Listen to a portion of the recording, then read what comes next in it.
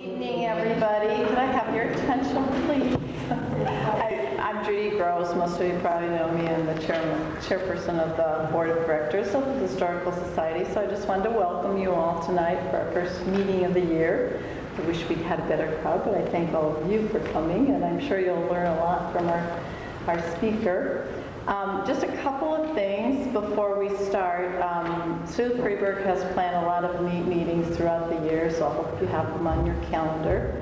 And next month we're having kind of a different meeting, you might say. It's kind of a haunted house, but not exactly. It's a historical haunted house, so to speak, because we're actually having ghosts of Washington speak, which will be ghosts of the past, some having to do with the homes that this is in. One of them is ours on 201 South Main, and the other one is John and Angie Schnibben's house across the street, north of our house, on the other side of Catherine. And she always decorates for Halloween, so hers will probably be even more haunted than mine, but she's also talking about one of the first owners, Frank Hopps. His ghost is coming back to tell us what happened to him, and some others as well. So it should be kind of fun. We're having refreshments. We are charging $5, and it's from 6:30 to 8:30 on the 25th. That week, all of Washington is having events going on for Halloween, pre-Halloween events. Pumpkin carving and storytelling in the park on Sunday and different areas. So be watching. There'll be lots of advertisement in there. There's a website too to go to for that. So, and then a couple of other things real quick I wanted to just mention. There's a genealogy workshop put on by, the Illinois State Genealogical Society, but it happens to be in Peoria this year on October 23rd. So there's some information here on this that I'll put out at the front table. It's a great opportunity because we don't have to travel far to go to it. There's Tazewell County Genealogical and Historical Societies having a program they call Harvest Time for genealogists. And the speaker is Jeffrey Bachman, and it has some interesting topics, so take a look at that if you might be interested. And then there's this other one called Exploring the Magic of Place that talks about museums in Naperville. And so I think almost anybody could go to that. It was sent to us, but if you're interested, it might be one to go to. That's November 3rd through 5th. I don't know if you can go to just part of it or not, but there's a website. So check that out.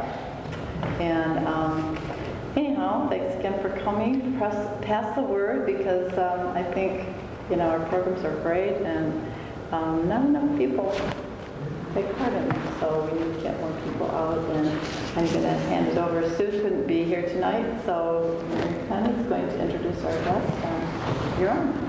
Thanks, Mary. Sue asked me if I could come and introduce our speaker tonight, because actually he's kind of my fault. We were having dinner at Sue's house a while back, a bunch of us, and she said, do you know of anybody, she was trying to get the program together for the year, and said, do you know of anybody who might know something about history that would come and speak on historical topics? And I said, oh, I've got the absolute perfect person, yes. One of our good friends, Don Sturm, is the head of the history department at Morton High School, and he is the most fascinating speaker, and he's funny, and he's great. Oh, he would be perfect. He would just be perfect. So I said he could talk about absolutely any historical topic. He'd be really, really good. So anyway, she lured him in, and he is here with us tonight. I told him that I would practice my Ed McMahon and say, here's Donnie, but you will really love him. Ladies and gentlemen, Don Sturm. Now, I should start talking like this so that it appears, and no, I'm just kidding, I don't, well, thank you for coming tonight. As Mary said, this is awkward. I've never presented in a church before, and so I know I need to be careful here, and I am one that likes to move around, so if I am blocking the screen when we need to see something, let me know that. Title of well, a little bit about myself. This is my 19th year of teaching. I know it only looks like I probably have been teaching 4 or 5 years, but 19th year of teaching, 16 of them at Morton High School, 3 years in a small private school in Danville. Taught everything from, in the social studies, everything from psychology to sociology to geography, but my love is the history. That's what I've always loved to do. I actually have a BS in history, and I love when I say that, 'cause BS in history sounds kind of, BS in history, and I have a master's degree from the U of I at Springfield in teacher leadership with a technology emphasis. So when they called and Sue said, well, would you be willing to present something? I took a week-long Civil War tour in the South, not this last summer, summer before last, and I was like, well, I mean, I could, but I think I'd bore people because it's just picture after picture after picture, and I don't really have the time to do a local study of something. Would it be all right to talk about like what we do in history classes now in high school and how we approach history? And I will be honest, how I think we should approach history. I'm not suggesting everybody does this. And so I put together this Teaching History to the Techie Generation. By the way, on the website, I don't know who does the website, I did not spell the word relevant wrong. Okay, so nobody saw it, because as soon as I looked at it, I was like, oh no, that relevant is spelled wrong, and it's going to look like I did it. But what I thought we would start with, and I was going to do some note cards. I'm trying to think of how to say this and be nice. I was hoping that we wouldn't have any students here. That's why so we can talk about them, because they're not going to be here. So what I was going to start with is for you to finish this statement, kids today. Now I have note cards. If you feel uncomfortable talking, we could write it down, but kids today, what?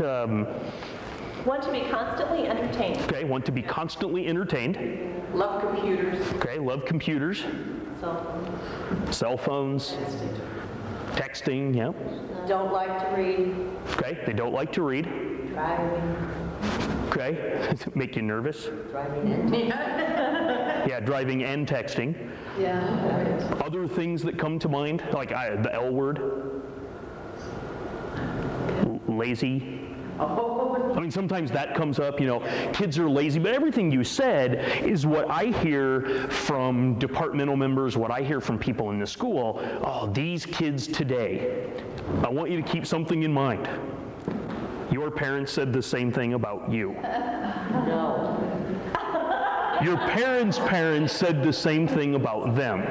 And I'm not here to defend everything that high school students, and I'm more the high school expert. By the way, this is not a research-based presentation. This is anecdotal over 19 years of being in the classroom and having to change what I do based upon the kids that are coming in.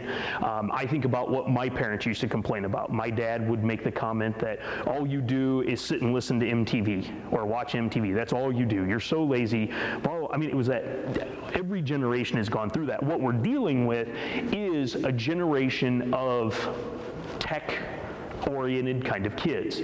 And I think what happens is we have to teach history a little bit differently. So let's, we're going to do a little quiz here. Okay?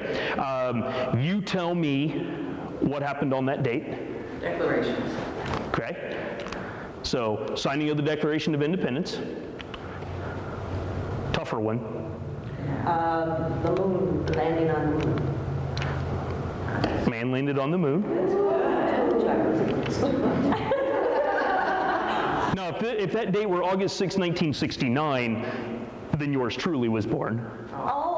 Yeah, but it's not 1969. August 6, 1945. End of World War II. Can you be more specific? Hiroshima. Okay, that is atomic bomb dropped on Hiroshima. August 9th was the dropping on Nagasaki.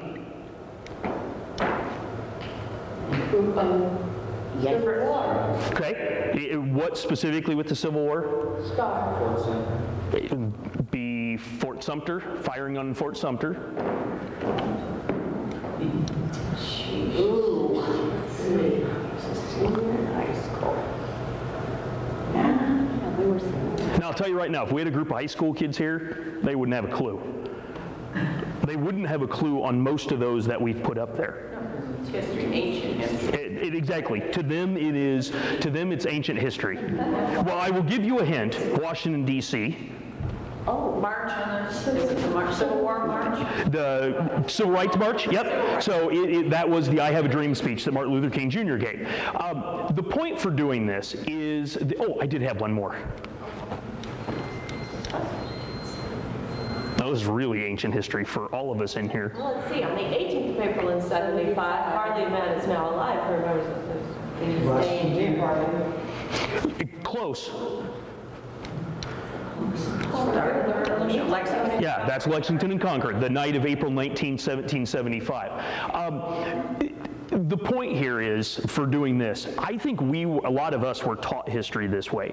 A very factual, rote memory kind of thing. And that's what everybody would say. Well, that's how you teach history.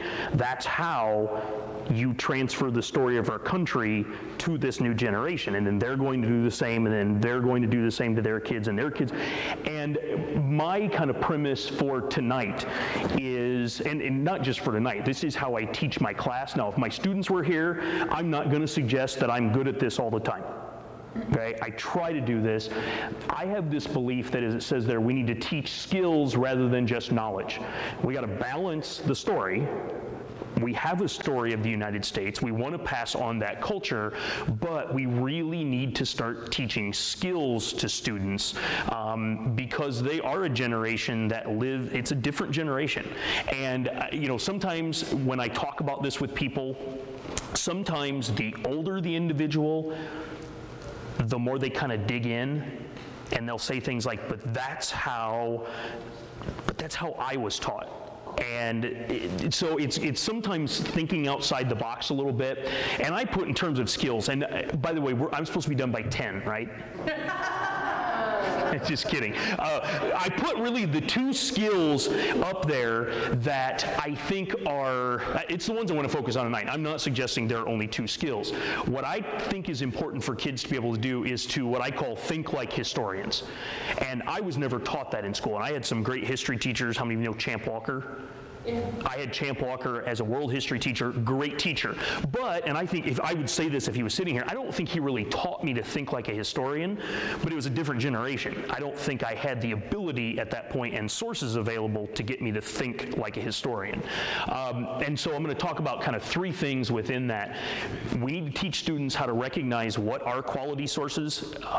There are students that have never, for a high school research project, have never been into a library.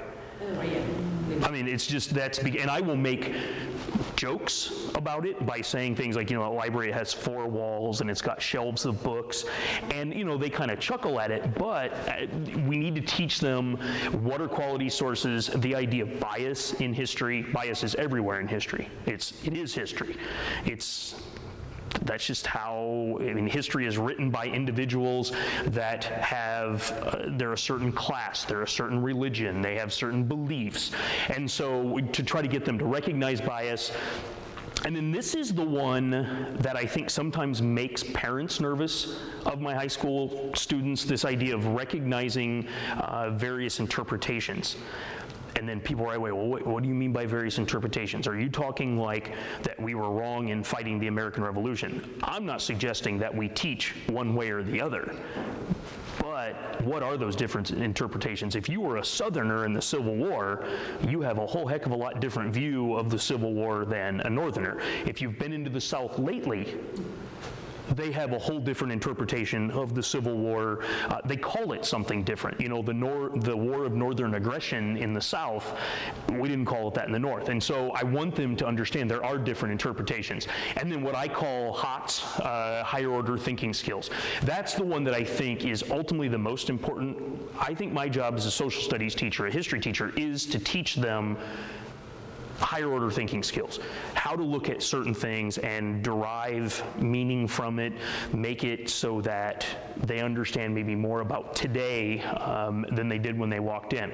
So let's look at,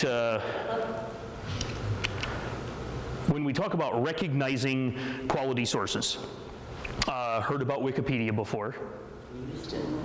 Used it. Okay, have used it? What do you think about it? It's okay.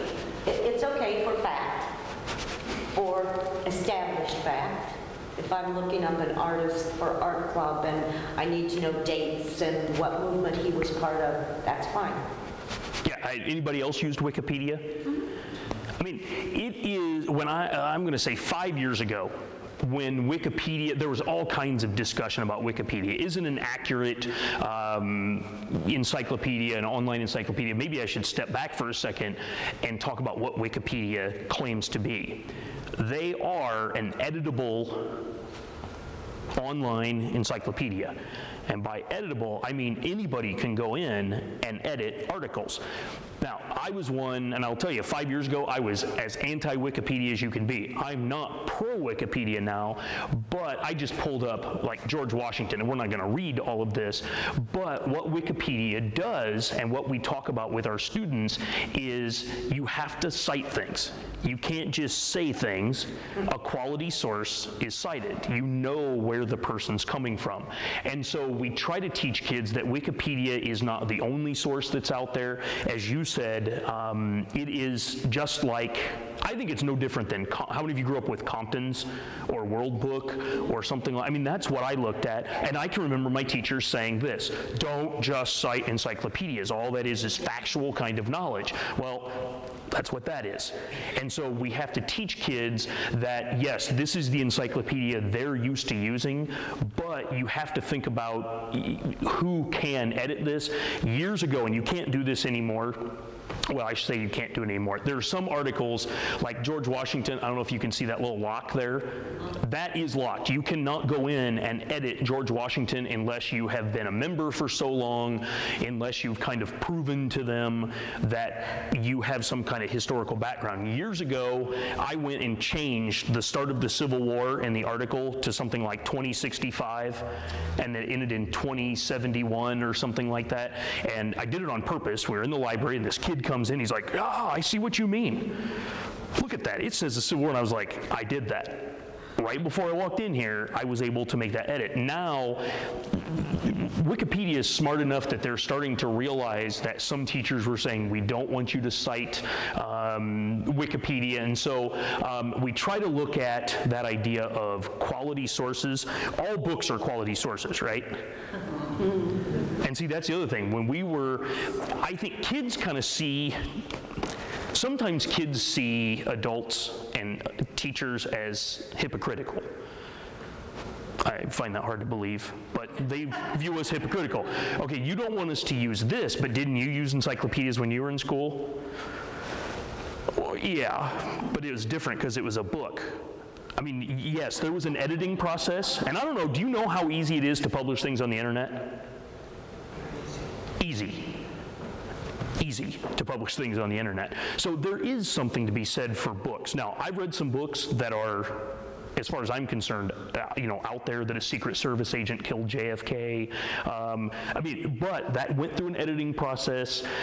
We try to teach them that books, internet articles, whatever, there are such things as quality sources, looking up authors and so forth.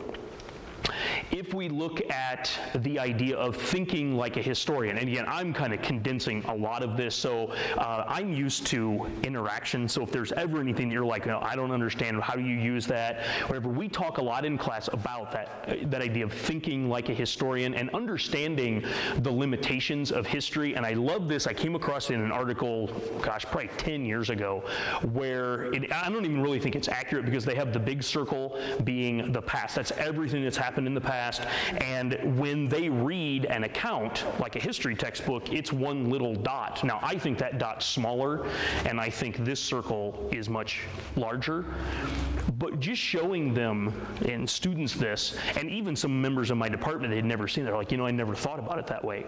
I never thought that when you try to think like a historian, it really is difficult to do, that you have to, all those things we do that no one saw.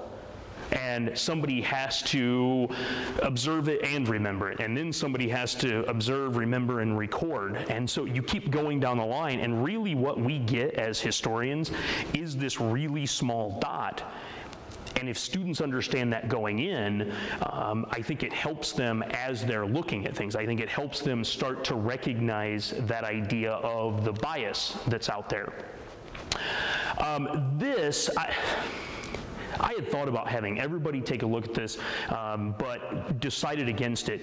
I do a lot of primary sources in here, and I started with this one. This is an English account of the Battle of Lexington. Okay, so Lexington and Concord.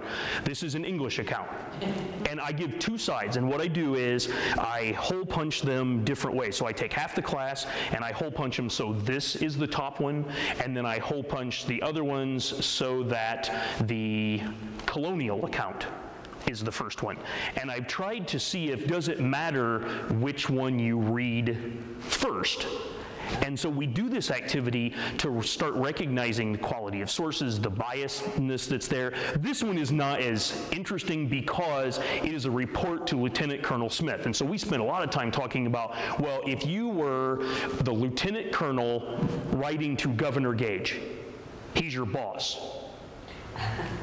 How are you going to write it? And, kids right away. And I'm like, okay, you work at McDonald's, and something happens and you're going to report to your boss. Are you going to make yourself look good? Well, probably so. I'm not going to, and they talk through that, and I'm like, okay, if that's the case, well, think about this person writing probably doing the same kind of thing. So, like I said, this one's not near as interesting as the next one. The next one is the colonial one, and there is a line that I absolutely love in this source. So here, I give them the colonial count, and right away, oh, it's American history. This one's got to be the right one. And they match up on some things. They match up on how many people died. They both say 8. Of course, the favorite Andy Griffith episode.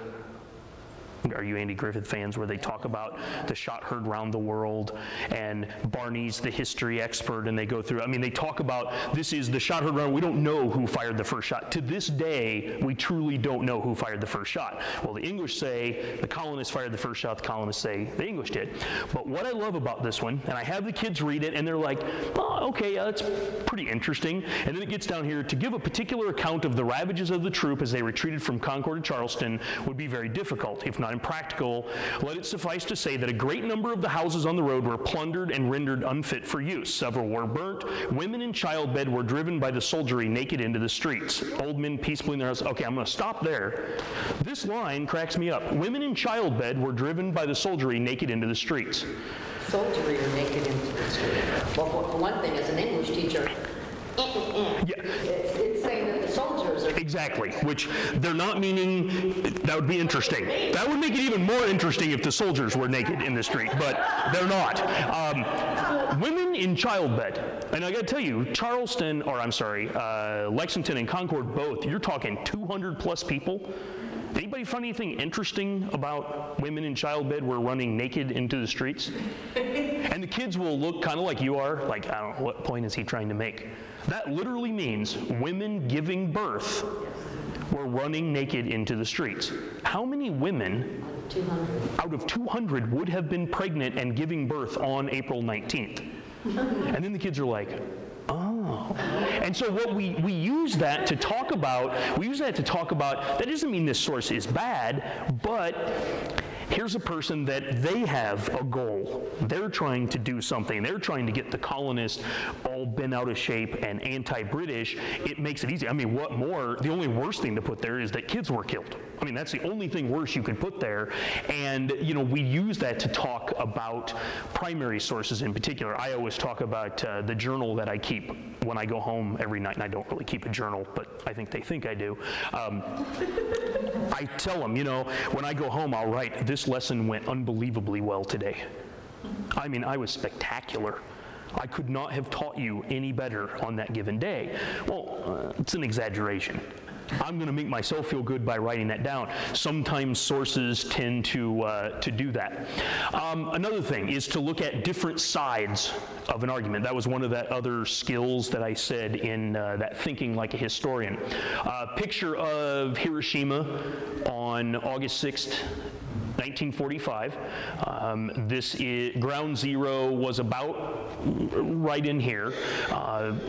You probably know the story. Absolutely devastating. We don't know how many people were killed for sure, but at least 50,000, numbers probably more like 75, 80,000, about that many more in Nagasaki. Okay, so we start talking about World War II and we talk about the end of World War II, and I show some of these pictures. Another picture of the devastation, and again, the kids will always ask, well, how in the world did that building stand? And some of those answers you just don't know, but I mean, just mass devastation. Show some pictures today. This is Ground Zero. This is one of those buildings that was left standing. This is actually a student gave these to me, took them a couple of years ago. So I go through, show some pictures. Here's what it looks like today. There's still devastation. There's actually a museum there. And then we start looking at, okay, what should we have dropped it? Should we have dropped the bomb on Hiroshima and Nagasaki? Kids, I think, today are less willing to just take from authority that, yes, we should have dropped the bomb. I think you have to get them to think about it, to come to their own conclusion. Again, here's where it gets nervous, because, well, my grandfather fought in Japan, and absolutely we should have dropped it. I don't have, that's fine. That doesn't bother me at all. But let's look at what those other sides are. What are those people who say we shouldn't have dropped it? What are they thinking? And so forth. So then what I start to do is to show them different sides of it. You know, when the bombs dropped, the news began to circulate that the invasion of Japan would not happen after all, or I'm sorry, would not after all take place, that we would not be obliged to run up the beaches near Tokyo, assault firing while being mortared and shelled. We cried with relief and joy. We were going to live. We were going to grow up to adulthood after all. Okay, so now you see those devastating pictures, but you read an American soldier that says, I'm going to grow up to adulthood after all, and then if I tell them, well, this 21-year-old soldier then got married when he went back, and then he had kids, and now those kids, I mean, you start that generational kind of thing. Thank God the war is over and I don't have to get shot anymore, I can go home. Okay, so that would be a legitimate feeling. Then I show them these were drawings done by children in Japan. So again, you know, the kids always ask me, what's that say? No idea what that says. I just look at the pictures. I mean, there's obviously some suffering going on. Then I give them some primary sources from the Hiroshima students that were there. You know, I felt as though I'd been struck on the back with something like a big hammer, thrown into boiling oil. The vicinity was in pitch darkness. From the depths of the gloom, bright red flames rise, crackling, and spread moment by moment. The faces of my friends, who just before were working energetically, are now burned and blistered, their clothes torn to rags. And again, we get the same kind of idea, that idea of they all had skin blackened by burns. What I think is important as a history teacher is, yes, I'm teaching American history, but let's get them to look at, you know, like I said, those Americans that believe that we shouldn't have dropped the bomb. Why is it that they would be saying that? Then to get them to start thinking about, okay, what do you believe?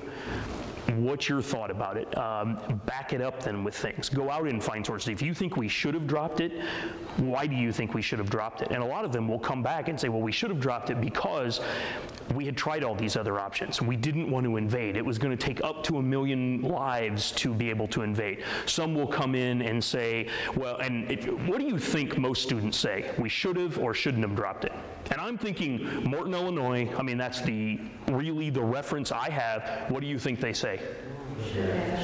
Should have. Most of them, and that's where that culture of history, they've been taught it at home. They may not have sat down and said, oh, well, we believe, son or daughter, that we should have dropped the bomb on Hiroshima. They've heard things from grandparents. And so just to get them to see the other side, a lot of times it doesn't change their mind.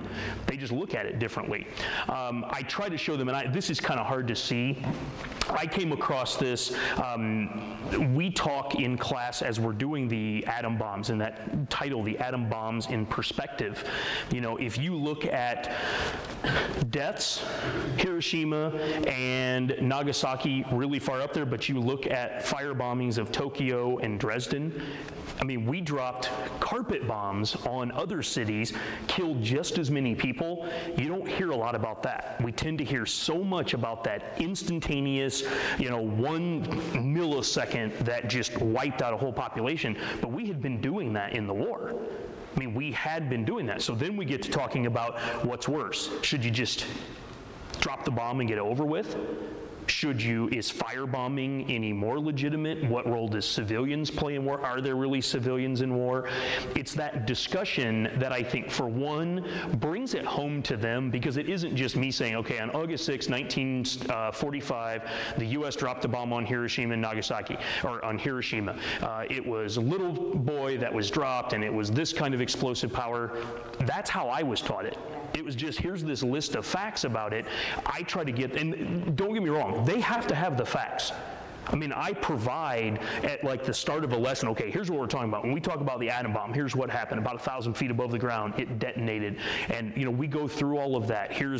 Give me some reasons why we did drop it. Not whether we should have or not. Why did Truman say we should drop this bomb? And so we talk about those factual kinds of things, but then I try to get them to do something else with it.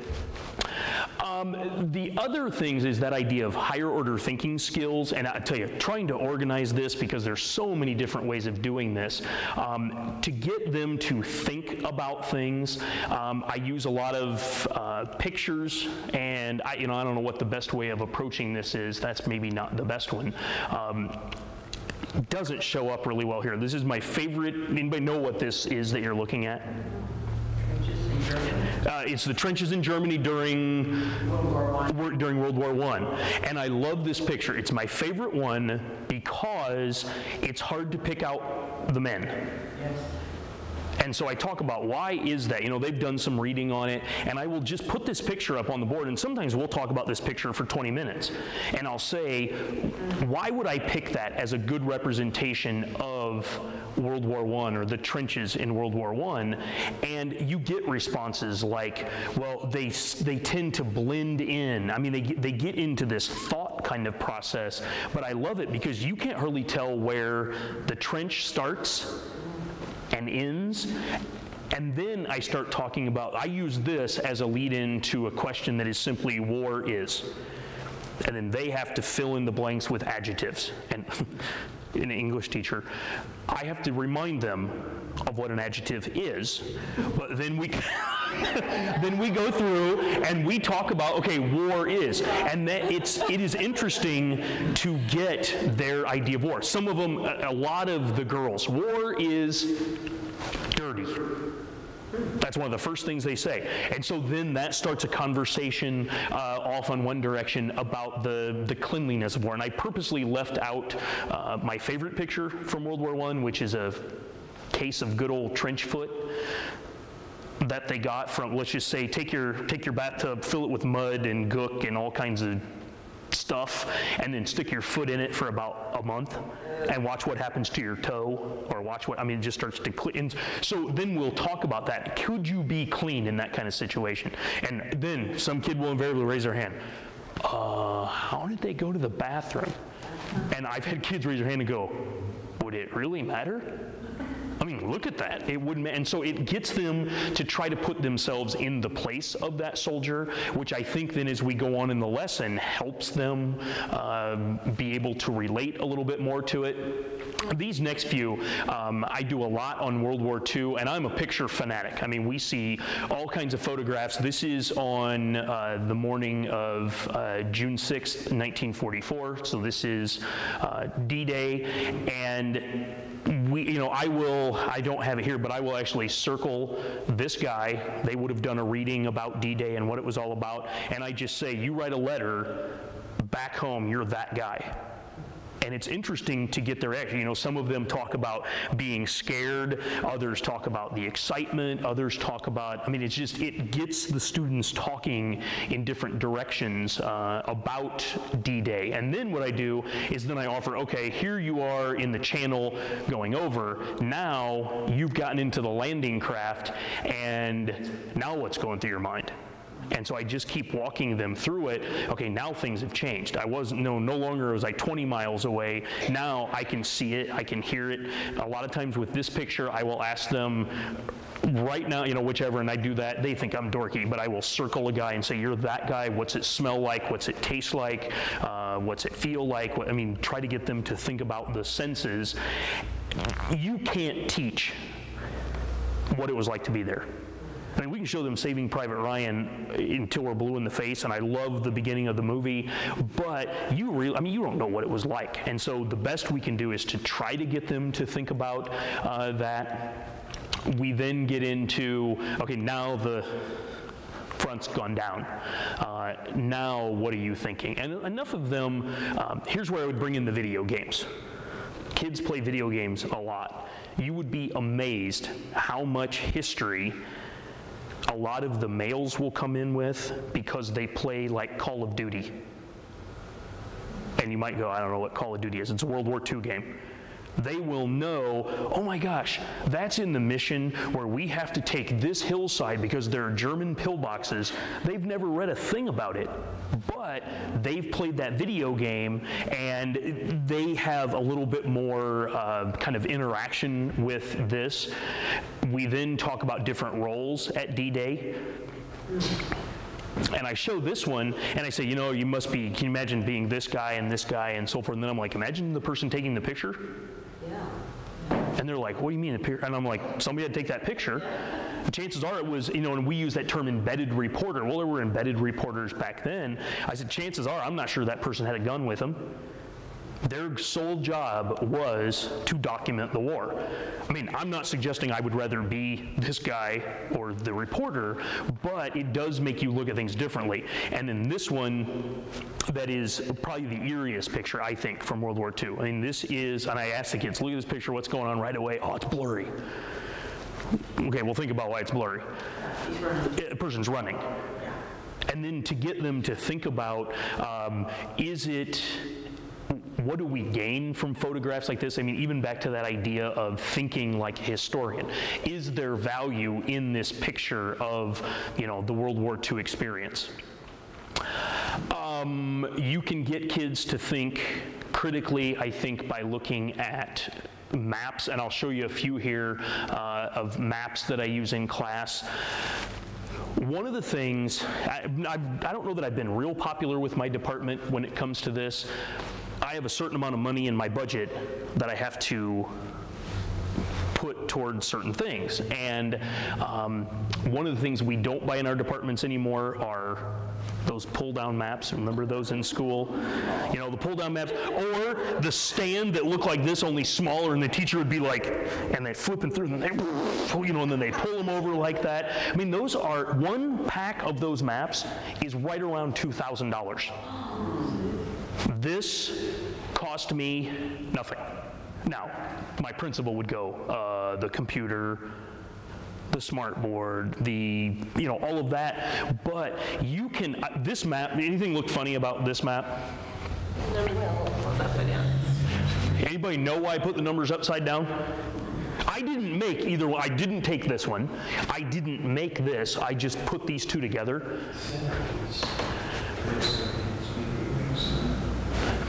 Oh, you mashed them up. Exactly.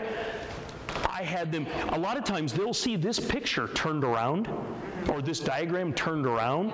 So what I've tried to do is to show them this right here is that right there. They're looking at it in the same, like how many of you have to take a map and turn it the way you're going? How many of you have a GPS and you always have to, anybody drive with north up? It's the weirdest thing ever. Most people have it where you're actually seeing it just like it is. A turn right means turn right. Well, kids like to have that oriented. So we go through and talk about, would use this when it comes to Pearl Harbor and the attack. And again, even getting into, you start counting, 1, 2, 3, 4, 5, all these, what in the world did we have all those ships in Pearl Harbor for? And, we get that, might even generate that kind of discussion. I thought I had another, you know what? Good old Nixon. I had that one nestled in the wrong place. Let me go back. This is as easy as it gets with a map. I mean, you're talking about World War I on the Western Front. That map cost me nothing. It comes from the textbook company. It's just as effective. I would argue more effective because do you know what a smart board is? I have one. That's why this is awkward to me. I'm a pointer and I can do everything on my computer with my fingertip. But I can draw on this map. If I would have drawn on that $2,000 set of maps, they would have, I can annotate on this, and then I can go and hit save. One of the other things I do, and this is kind of a side note, I do a podcast site for my students, so I record daily or weekly summaries for them. I can annotate these maps. If a kid's gone, I can go in on the board and draw. Now, we focused on Verdun right here, and then I can link things through it. So I think students who are of that techie generation, they just expect that. The idea of looking at a pull-down map just isn't going to do it for them. This is one where, and if I was the author of the textbook, both of these are in the same textbook. All I did is scan them in and said, okay, we're talking about the Bataan Death March in Corregidor. Well, here's the map that shows the Philippines. Well, when we talk about that, here's this close-in map of it. So you can take all different kinds of maps, move them together. This is what kids do when they present a PowerPoint presentation for a class. They take, I should probably mention something. Copyright laws. Yeah. Sometimes teachers are the worst when it comes to the copyright laws. I do try to keep it, this is the textbook that we use. So that still doesn't make it right. Technically, that still doesn't make it right. Kids break copyright laws all of the time. And that, I think, is another discussion. I think we need to teach them to cite sources and where this came from and so forth. But again, very easy with a map to be able to say, here's the part of the world that we're talking about. Again, just another map that scan in. And a lot of times when we look at, North Africa gets overlooked in World War II a lot. And we always talk about the importance of North Africa and Sicily, and then Italy is up in here. And something as simple as this map, that's never been on a pull-down map that I've seen. And what we do is talk about what would be, this was us. These were not the crack troops, the German crack troops or British crack troops. So why did we land here? Why did we let the British handle over here? And what were we doing? Well, it boils down to they start finding out our army at the start of the war was not our army at the end of the war. And so this was practice. And so then they start to see, this is practice. We're beach landing here, and then we're going to move across, and then we're going to beach land here, and then we're going to beach land onto Italy, and then we're going to beach land at Normandy. And they start to see, I think, that idea of just by taking maps. And a lot of times I don't think we do enough with maps in school. And again, technology-wise, very easy to do that with. I am, infamous for political cartoons. In fact, we have a test in my American history class on Wednesday, and when I told the kids there were going to be 3 political cartoons, they were like, oh, I hate political cartoons. I think political cartoons are maybe one of the highest order level thinking that you can have. If I gave, how many of you remember this?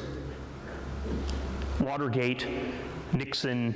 Okay, you give this to a student, they don't have any idea. They may recognize that guy as Nixon.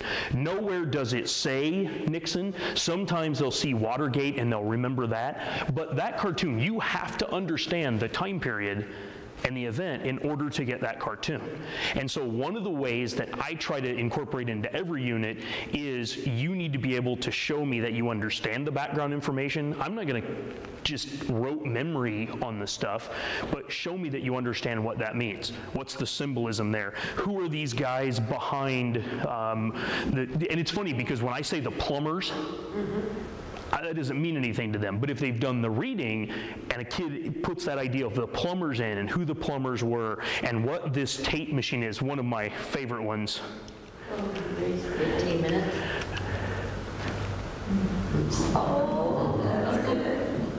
And, it's that I'm not a crook, and you give that to a student at the start, and they're like, what? That doesn't even make any sense. Well, then you start talking about the 18-minute gap, and, his secretary leaning across. I don't know if you remember that whole thing where she testified and said, well, it was that I accidentally pressed my foot here and I was leaning over here answering a phone. I mean, in other words, she was basically saying, I'm just trying to make something up. I mean, I think we all know she didn't really erase that, but that political cartoon really makes kids think about those kind of factual things that are there. And that's what I mean by, I think you still tell the story of America. You still teach by telling the story of America, but you can do it in ways that gets them to think about it. They don't know this, but this is I don't think anybody's here. These are the political cartoons they're going to see on the test. But they have to understand Roosevelt and what one phrase will I expect to see when they answer this political cartoon. Yep. Speak softly and walk softly, but carry a big stick. I mean, that idea of you have to have that idea, and we've talked a lot about that, and you know, our role in the Caribbean and so forth. And we don't have to look at all of these, but.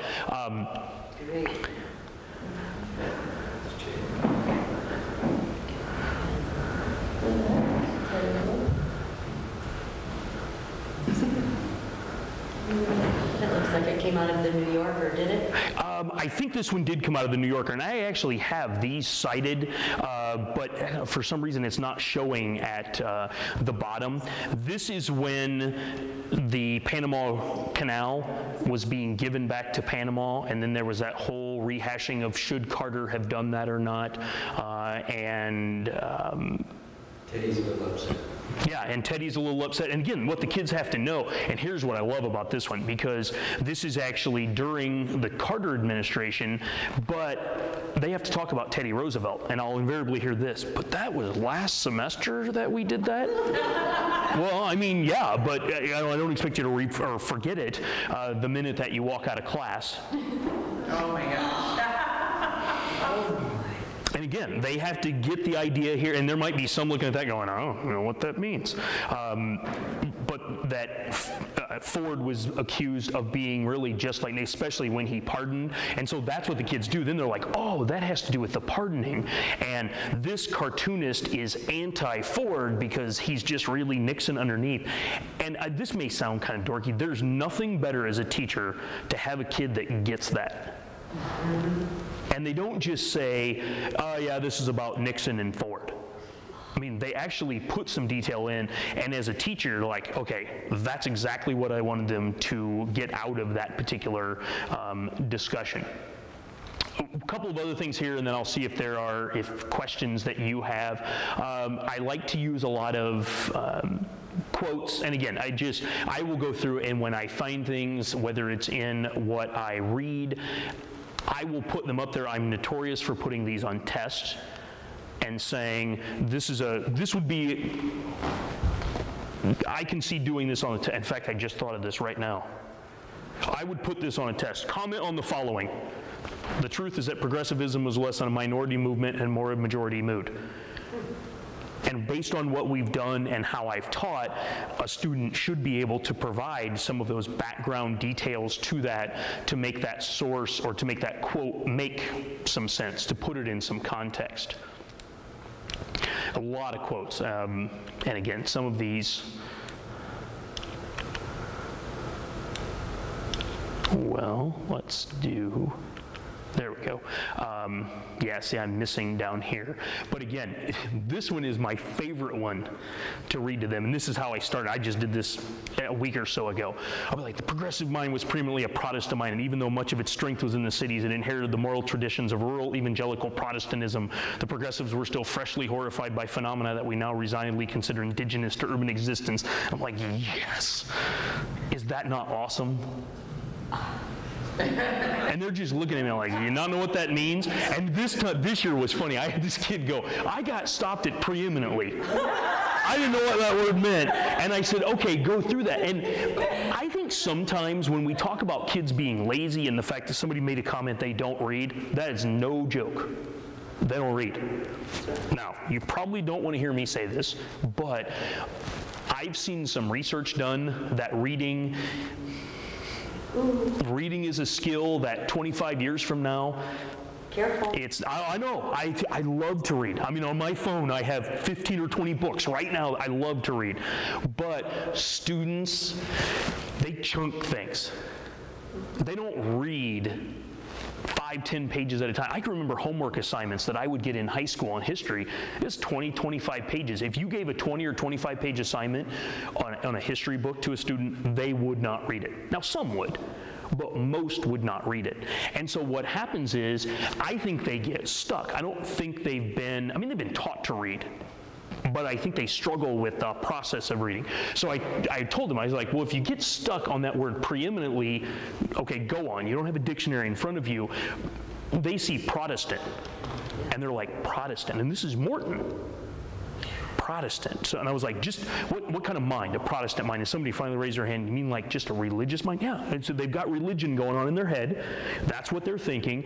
And so we start walking them through it. And then this last statement, I mean, we spent probably 20 minutes on this one quote trying to break it down. That idea of we're still freshly horrified by phenomena that we now resignedly consider indigenous to urban existence. And I just asked them, how many of you have ever been, how many of you can remember when you saw your first homeless person? And almost everybody kind of shakes their head and nods, and I said, okay, for me, that was when I was 7 years old in Chicago. Now I walk by them, it doesn't have the same impact. I mean, here are people that are going to cities, that's all that means. They resignedly consider indigenous, now we just assume there are those problems there. And I think sometimes students with the reading, with the aspect of reading, they look at that and their mind just completely shuts off. And you do know, right, when they read, they don't just read. Anybody have to have it completely quiet when they read? They like the music. Oh, they have their music on, they have the TV on, they're playing, they're in between sets of Rock Band, they're doing all kinds of things like that, and they don't focus on the task of reading. So I think sometimes these quotes forces them to look at things. A lot of graphs and things like that. This is actually an essay question that is at the end of the year, and again, a little bit difficult to see in this format, but I put these 3 graphs, well, they're not all graphs, but, and I say, talk about the 1980s. And that's all I say. Talk about the 1980s. And they have to get at the idea of the defeat of Carter in 1980. They then get into the deficit, and I tell them when we talk through how to answer something like this, they don't just start and they talk about this one and they talk about this one, they talk about this one. They've got to relate those things we've talked about in class to these graphs. And again, this is something schools today are all worried about the ACT. At the high school level, we've got to make sure you're focusing on the ACT. These are the kinds of things that kids see on the ACT. You know, they will see these charts and graphs and have to do things with them. The other thing, and I'll kind of end with this one, there's a great website called Wordle, and they create what are called word clouds. This is a word cloud. And what I do for the students is I tell them that they need to come up with 15 words that describe a particular group of people. So in this case, they had to come up with 15 words that described a progressive. And so you then type these all into this website, and the word that is used most often appears larger. So reform, a lot of them, probably every one of them, use the word reform. And then I do that for each class. And then I go through and I put all of them together and I say, okay, this represents 94 kids. Here's what they said about progressives. Then what I do is say, okay, you have to pick out 6 of those words. And you have to prove to me that that is a good description. So if you say they were Democratic, pick out 6 examples from the book that show that they were Democratic. If you think they were, and some of them are kind of funny because they don't know how to do it, and I don't know that I can pick one out. Like this one makes sense, like they were clean because they talk about how urban life was supposed to be clean, but some of them will put dirty. And what they're trying to get at is they were trying to clean up the cities. And so we have to kind of talk about that. When you're describing someone, you're describing them, not what they're trying to to do. So, and then, actually I lied, I said I would end with this one. This is an assignment I do at the end of the year. We actually have started teaching history differently in Morton. This is the 3rd year. We start in 1900 and we end with the Clinton administration. And so we're one of the few schools in the area that actually teaches modern history. So we spend about a month with the Vietnam War. And what we do is I give them an assignment to go out, and a lot of them have been to the wall, we do search the wall. What you can do, and I don't know if you're aware that this is there, hopefully nobody does this because they have a family member, but they can go in and I tell them, in this case, they need to pick either a birthday, like somebody who has the same birthday that they do. They go in and they type that in, and what they'll be given is, well, let's see if I can.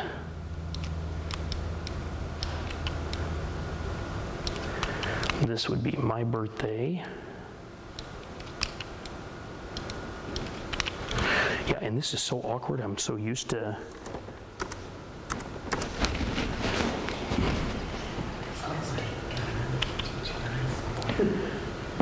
Oh, and of course, no service members have been found.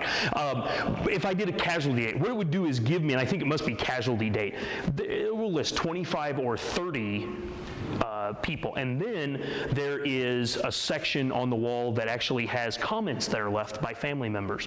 So what I do is, okay, what gave me this idea is when the moving wall came to Morton, we walked down there and I said before they did it, you need to find a person, you need to find out about them, you need to try to do some research, and it's amazing how much stuff is out there, and then you need to go get a rubbing on the wall and to try to make that connection that name on the wall is a person who was in infantry. They have to find out where they were at, they have to put that on a map, here's where, so just to try to get them to make it more than just those facts. So questions that you have at all? I mean, I could keep going with this, but.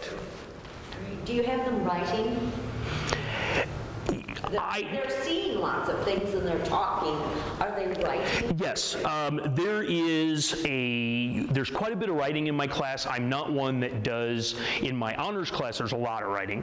In my standard level classes, there's writing, but they're shorter kinds of things. And so, yeah, that's what I've left out. A daily kind of start is, here's a question on the board, or a picture on the board, I want you to do this, and I want you to write about this. So yeah, I think writing is really important. They don't like to write. But you know what? They're really surprisingly not as bad at it as I think people perceive. Sometimes you hear, have you ever seen jaywalking? Yes. I don't know where they get those people from. I mean, and maybe there can't be people that truly, yeah, and I'm not going to say that word, so somebody else said it. Where do they get those people at? I mean, yeah, we have students that come in with not a lot of background, and they're not very good writers, but by and large, I mean, the kids that I get, and somebody right away would say, well, but think about the community you teach in, and Central Illinois tends to be like that. Absolutely. I mean, I am blessed teaching in Central Illinois, and particularly Morton. I mean, I love it there. But the writing, yeah, it's a big component. In fact, I came in today and said, hey, let's start off Monday with some fun. And and I was like, take out a sheet of paper. Oh, and they kind of roll their eyes. But other questions at all? How big are your classes? I have, my American history classes are right at about 30 students. Well, actually, 2 of them are 30. One of them is 25 or 26, and then I teach a dual course, or an American history, American literature class that's a 2-hour block of time that has 25 students in it. So. Upperclassmen? I teach all juniors. Yeah, I taught freshmen for years, and I gotta watch because this is going to be on TV. I taught freshmen for years, and I like the juniors. Yeah, I like the juniors. You mentioned your smart board. Do the students get up and participate as well? You know, my smart board is relatively new, so I'm getting used to it. I think the smart board is a technology that is awesome at the grade schools.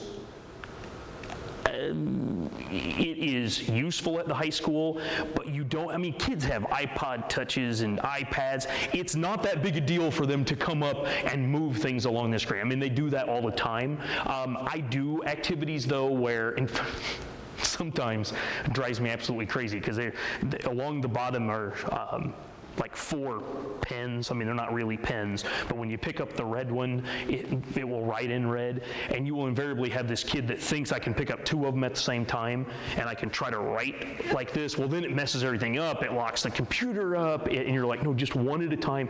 And then you think their handwriting's bad on a piece of paper? Have them write it on a computer screen and see how, I mean, it's like you're, oh my. And my handwriting's not any better. So I'm starting to get used to it. It is, I think, great for grade schools. I mean, just the stuff that they can do with it. And again, a kindergartner, first, second grader, just that being able to manipulate things is a good thing. But just because your iPod screen isn't large enough. Yeah, exactly.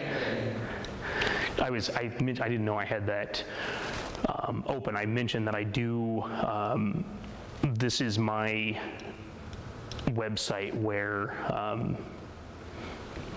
you know, I can put things that we did. This is what we did. Well, it'll be, in fact, it's not going to open it because I don't have Adobe on there, but I encourage kids to use it, and this is over 3 years. I don't mess with this number, so it's had 8,900 hits over the last 3 years, so it's something that they tend to find useful. I do those weekly summaries, and it's funny, I tell them, now I'm going to post one on Saturday.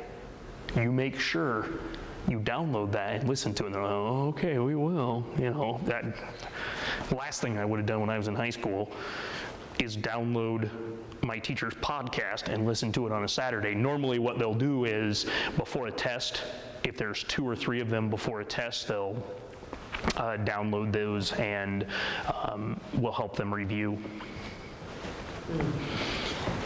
Yes? Did you happen to see the special on Fox News? It's been within the last month. It was on 3 or 4 sessions, and they did it over again a few times. But it was dealing with the different groups in the country that are struggling, political groups, to get control of the textbooks.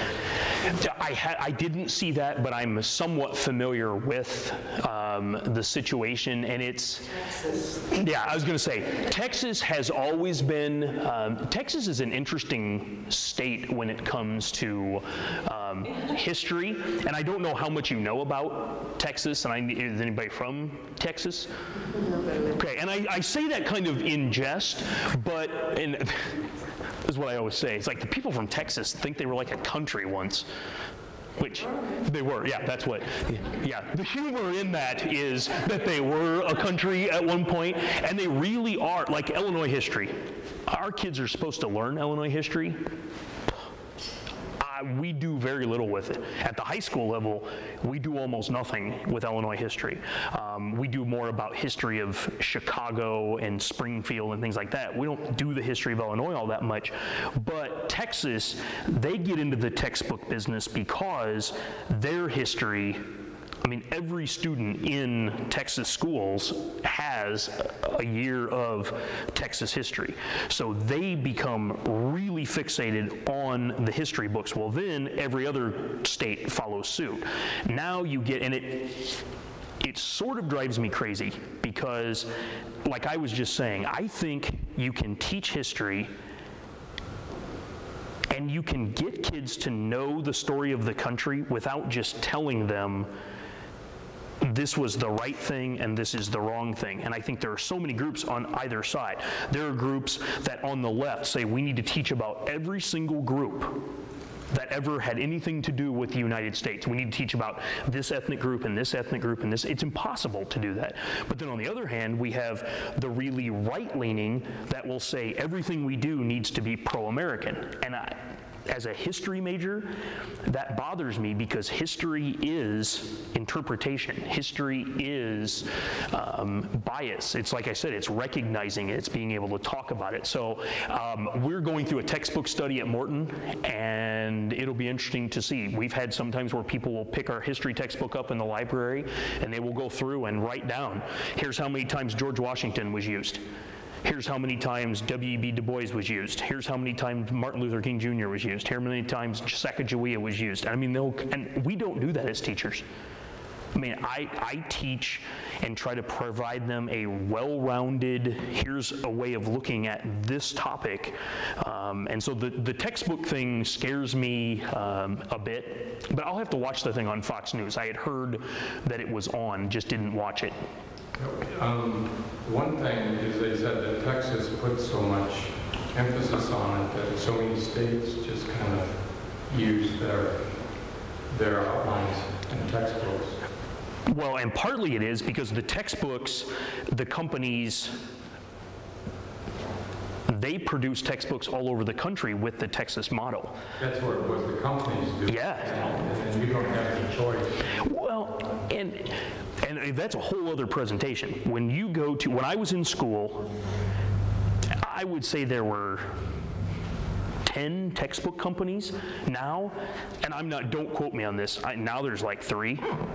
They have different names. They might be 10 different names, but if you look at the book, Hardcore Brace and Jovanovich is the same as, and I don't know if this is the case, but Holt Reinhardt, that's the same as, I mean, their books look the same. And I'm reading this book now called, and I can't think of I have it on me. I can't think of the guy's name. Sam Weinberg wrote this book called Historically Thinking, and it's fascinating. He talks about that idea of history textbooks do not make you think like a historian. They make it seem like this is how it was. This is how it was. And so I think I can see a time when I could get away from textbooks solely. I mean, like, not even really have to use them.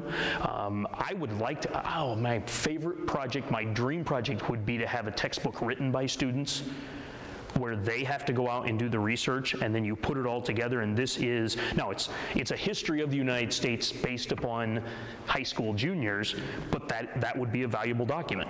I mean, that is something to look at and then compare it to somebody who's a PhD at Yale or somebody who's a PhD at, and then we get into talking about that, something that's written by somebody who's a PhD at Berkeley. Well, that's way different than somebody written PhD at U of I. I mean, and the kids will they don't really understand that, but it's like, okay, read this.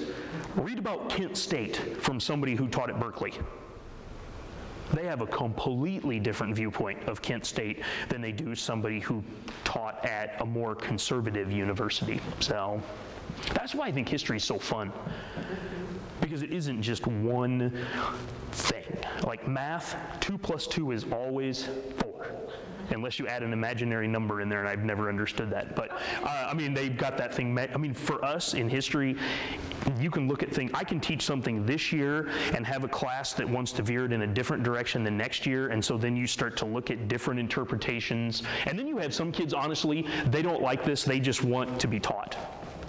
Like, they don't care about interpretation, they just want to know what the answer is, and there isn't an answer so many times in history. So I think all of us have had history teachers through the years, various history teachers. You will have some that bore you to the point of a comatose state, and then you will have others that just make it come alive and make it real and make it relevant and exciting and interesting, and it all depends upon the approach and the people who are just blathering the facts and you're supposed to memorize it, and I just think that's...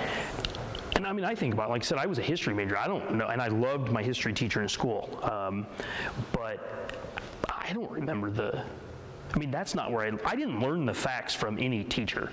I learned it because I liked it, and I knew that's what was going to help me in the classroom to be able to, I don't know, interpret things for kids. I don't even, but I did not, even in college, I mean, you didn't have all these dates that you had to memorize, and I'm not a good date person, I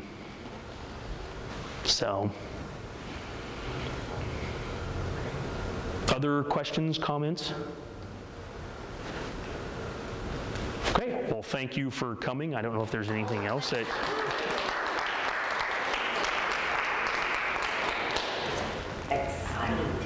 There are refreshments in back, and there's also a sign-up sheet if anybody can make for future meetings.